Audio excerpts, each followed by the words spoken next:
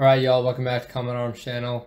Now today's reaction video is going to be a different military. So we've been doing a little bit of focus on the United Kingdom and Finland, but recently I've been trying to switch it up. So today we're going to be doing the Pontifical Swiss Guard.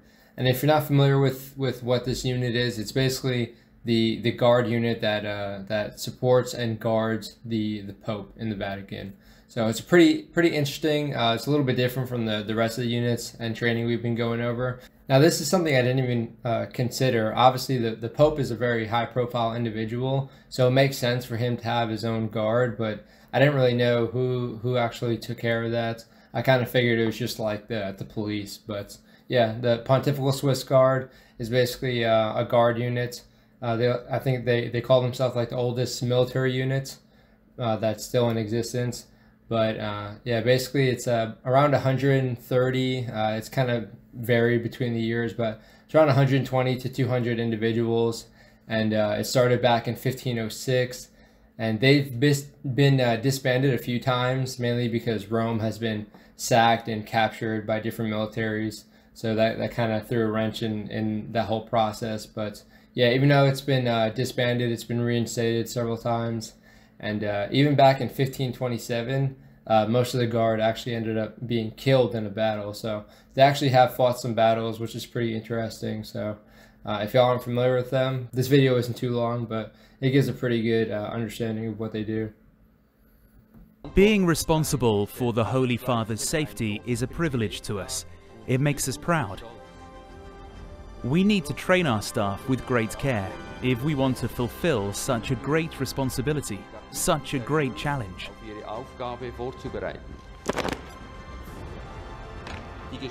Pontifical Swiss Guard's history clearly shows the meaning of our motto, fiercely and faithfully.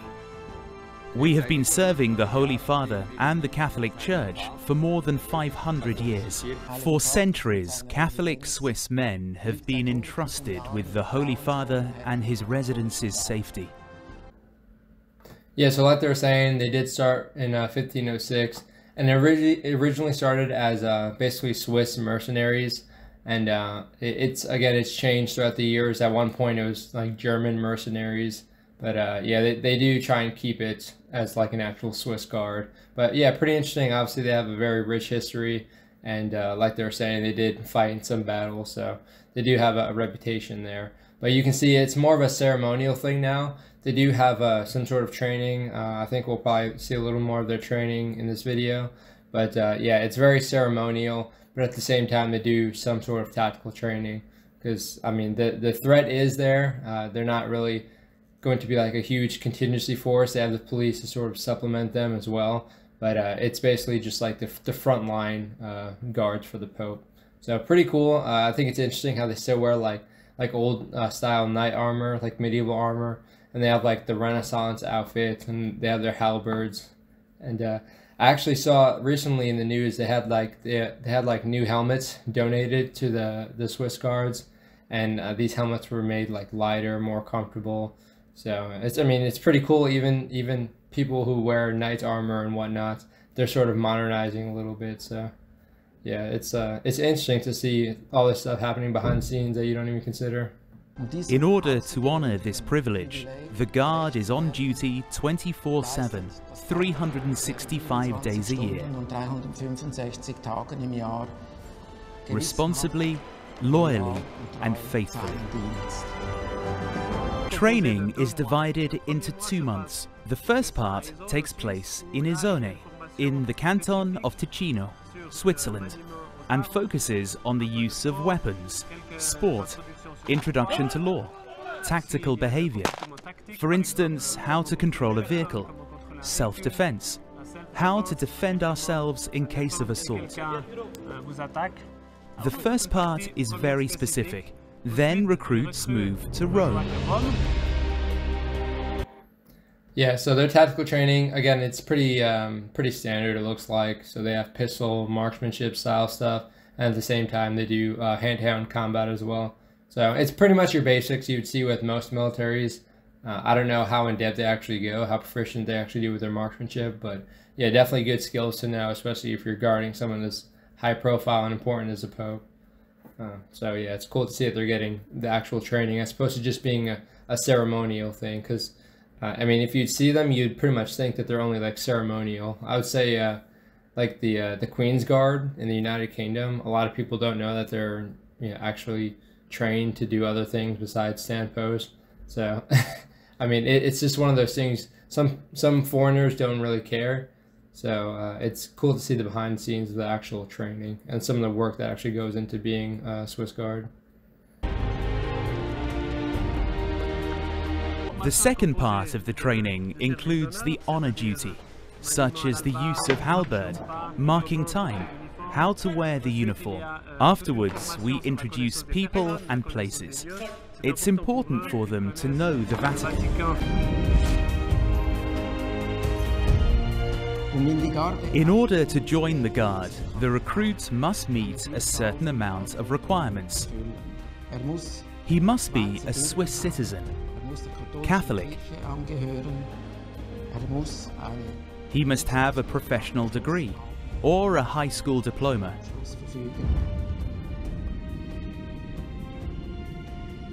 He must have completed basic training, be unmarried, and at least 174 centimeters tall. The Pontifical Swiss Guard. Alright, I need to check my height real quick. Okay, so 174, that's about 68.5 inches, so that's pretty standard. I'd say 5'9" is about standard, and that's 69 inches, so okay, so that's not too bad. I thought you had to be like 6 foot or above, because I know with the Tomb of the Unknown Soldier, I think you need to be a little bit taller for that. But yeah, I mean, 5'9", that's not too bad. But yeah, Swiss citizen, unmarried, Catholic, a lot of these make sense. It's basically just so they can actually prove their devotion, especially being around such a religious leader. It all sort of makes sense. But yeah, I mean, it's pretty interesting to check out. I don't know how their basic training is. It doesn't really go too in depth, but I imagine it's nothing too crazy, just for the nature of the duty. Obviously, they're not like a deployable force, but I'm sure they cover their bases pretty well. Is responsible for the Holy Father and his residents' safety. In addition, they deal with safety issues during sede vacante, a period of vacancy of the Holy See, waiting for the new Pope to be elected.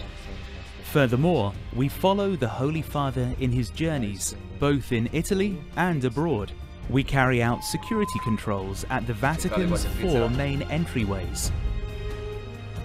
At the same time, we take care of the honor duty to give heads of state and ambassadors an adequate reception. When a personality meets the Pope and we give him or her a reception, we don't know what happens between them due to professional reasons, yet we realize we are part of history. Whatever they put into writing, we will be part of it.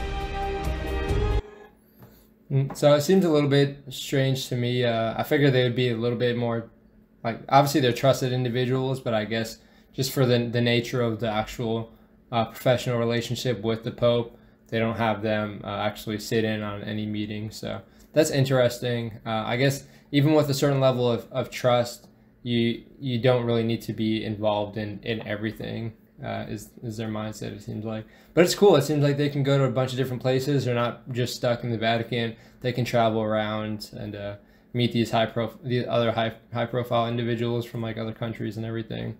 But you can see there's also the less glamorous parts of them actually working the camera systems and sort of working their guard duties. So I mean, that's pretty much hard to avoid in any sort of military service or units. But yeah, interesting. I wonder how much they actually enjoy doing it, though. It seems like something you need to be pretty committed to actually go into. So I imagine they have a pretty good motivation while they're in there. The Pontifical Swiss Guard has been in existence since 1506. It is the oldest and smallest army in the world. New guards are sworn in on the 6th of May every year. Without a doubt, it is the most important moment of their career as Pontifical Swiss Guards. When I got to the Vatican as a Pontifical Swiss Guard, I immediately realized I entered a unique world. And the day of my oath was one of the most beautiful days of my life. From that moment on, I felt completely integrated in this illustrious corps. We also arranged several tours. This year we're going to the Holy Land. Culture is very important, and Italy, of course, can offer a lot. I respect the Pope. I feel that the Holy Spirit acts in him, and his faith affects me deeply. Serving the Holy Father makes me very happy and proud.